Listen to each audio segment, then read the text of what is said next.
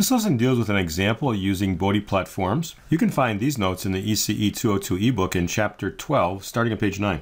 Suppose you have a transfer function f of s that's equal to s plus 11,121.2 divided by s plus 314.159. This is actually part of the transfer function that we looked at in Chapter 11 for the NAB equalizer. This is actually the Poland zero that does the equalization. There's another Poland zero that's used to roll off low frequency response and actually lowers overall noise. To sketch the Bode plots of this transfer function, we need to get this into the forms we looked at earlier. So the first step is to plug in s equals j omega. So you have j omega plus 11,121.2 divided by j omega plus 314.159.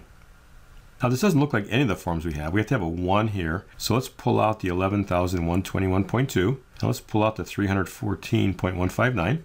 And we're left with is a 1 plus j omega divided by 11,121.2. Likewise, pulling out the 314.159, we have 1 and then j omega divided by 314.159. This ratio is equal to 35.4. I'll write this numerator term as just 1 plus j omega over omega c. And I'll write this denominator term as 1 over 1 plus j omega, but now omega c is 314.159. So this is our Form 1, Form 4, and Form 5. Let's sketch each of these by inspection. Create a scale versus omega, but this will be log paper. And so our x-axis is log base 10 of omega, although we're just going to label this as omega. 20 log of 35.4 is 30.98. So just a straight line versus frequency. The angle would be 0 because it's a positive number. Next, our Form 4 has an omega c at 11,121.2. Suppose that that's this frequency right here. Below omega c, value is 0 dB.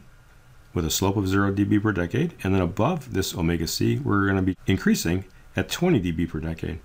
For the phase angle, at 11,121, we're going to be at 45 degrees, and that's right over here. Go back a decade to 1,112, you're at roughly 0. Go forward a decade from omega c, and you're at about 90 degrees. That would be 111,212. The Form 5 has an omega c of 314.159. So suppose that that's right here. So below that, we're going to have a slope of 0 dB per decade and a value of 0 dB. And above it, we're going to roll off at 20 dB per decade. In other words, the slope is minus 20 dB per decade. For the phase angle, locate 314.159, and you're going to be down 45 degrees. So that's this point right over here. Go back a decade, you're at 0.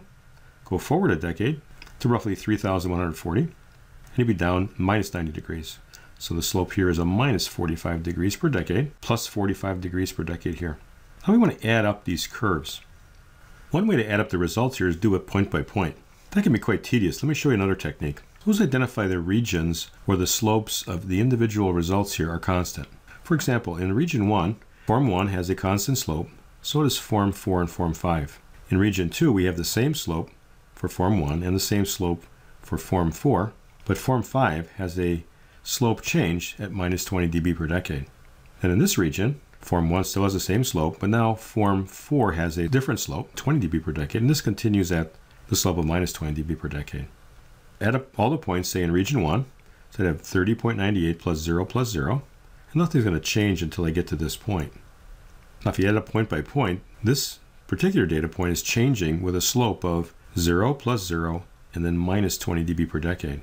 So you could construct a slope of minus 20 dB per decade until we get to this point here, or you could just add up this point and just connect it up with a straight line.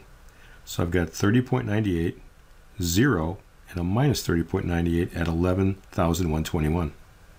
So the sum is equal to 0. So we find this point and this point on a straight line, and we know that the slope is going to be minus 20 dB per decade.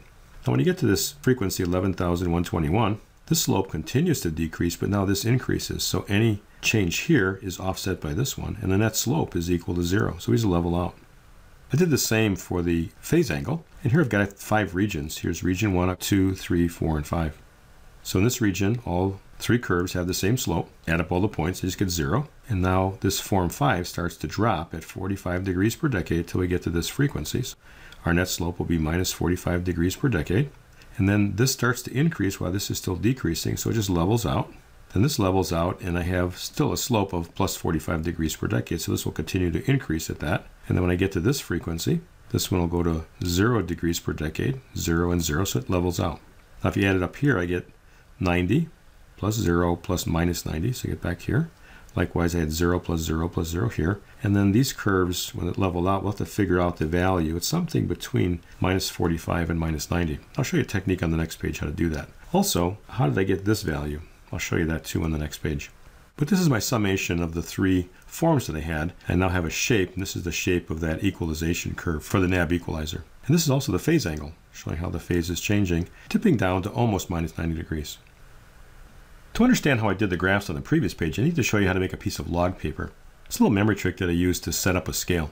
Pick a unit. This could be 1 inch, 1 centimeter, or whatever you want it to be.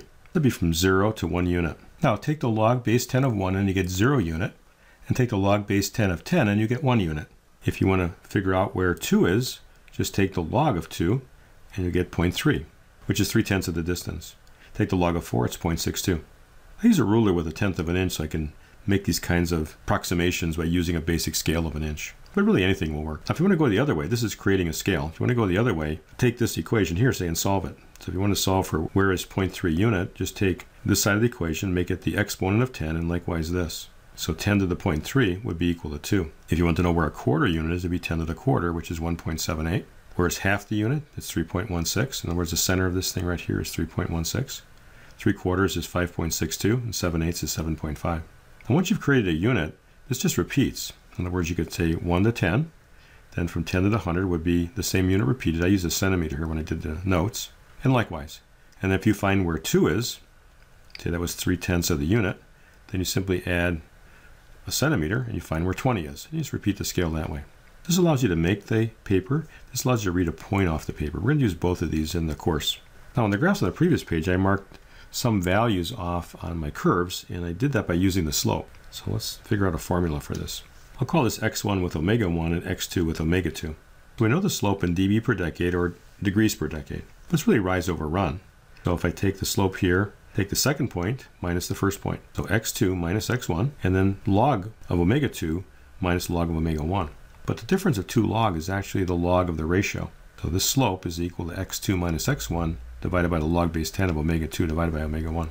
Same is true for the angle. You have the angle for x2 minus the angle of x1 over the log of the ratio of the two. On the last page, I marked off one of the results as minus 30.98. Let me do that particular example by just going back to the previous page. So let me call this x2, and I'll call this point x1.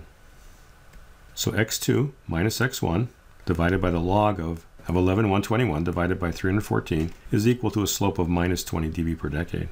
I know this is 0, but I don't know the value of this. So on the following page, I just solve for that. So my rise over my run was the slope, and I just cross-multiplied, solve for x2. That turned to be 30.98. And what about that angle between minus 45 and minus 90? We can solve for that. Call this my x2, and I'll call this x1. Just easy numbers to pick. And my frequencies are 1,112 and 31.4. x2 minus x1, which is 0, divided by the log of 1,112 divided by 31.4 has to equal minus 45 degrees per decade. So here's my rise over my run, equals my slope. I can again solve for x2. So minus 45 times the log base 10 of this ratio turns out to be minus 69.7 degrees. And again, it's between minus 45 and minus 90. In this example, we use multiples of 1.112 and 3.14. So in that original scale, I took the log of 1.112 and the log of 3.14, using my ruler to approximate those distances as fractions of total unit. Lastly, you could also be reading a point off of a curve. Suppose that I'm at this frequency is omega 1. I could measure the size of 1 unit, whatever that turns out to be, whether it's off an application note or a graph that I'm drawing or a piece place. Suppose here was 11/16 of an inch. So when that this distance between omega 1 and 1 is 5/16 of an inch. So the value of omega 1 then is the fraction of the total. So it's 5/16 of an inch over 11/16. And that turned out to be 2.84. And this is some examples using the Bode platforms and how to make the scales associated with them.